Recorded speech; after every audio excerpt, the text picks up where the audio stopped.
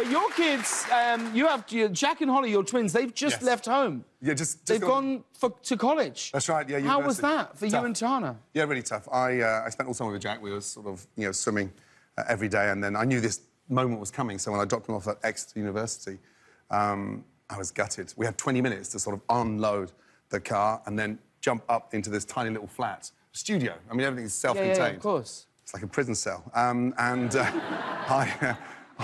I was gutted. And, I unpacked all his stuff, got these cans of tuna, tomatoes, spaghetti, towels, toilet paper. Yeah. And I had to say goodbye. That's what he packed for college? Yeah. Jack's, a young man. I definitely packed cans of tuna. Oh, really? Yeah.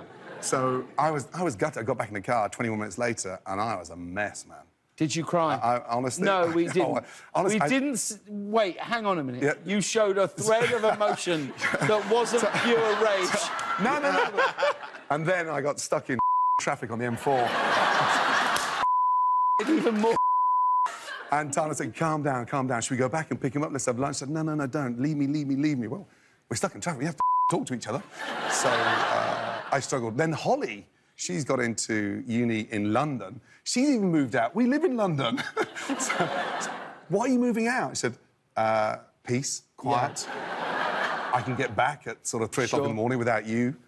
Where's my phone? Yeah. What are you doing at 4 o'clock in the morning? Yeah. So... But you've got one daughter left at home, Tilly. That's right. She's left there. What's that like for her being the last one to fly the nest? Are you making life easy for her, or...?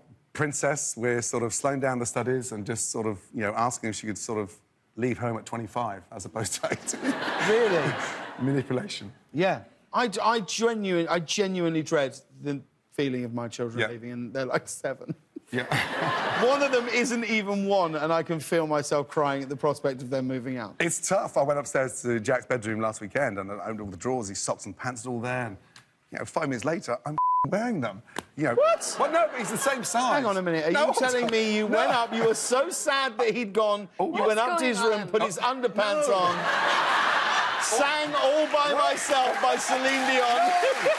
All mine. The glass of wine. No! All mine were in the wash. Yeah. So I thought, Jack has nicked my bloody pants again. Lo and behold, upstairs in his drawer. So I put them on and just sat on his bed thinking, damn, bud, I miss you. Oh. Yeah, serious.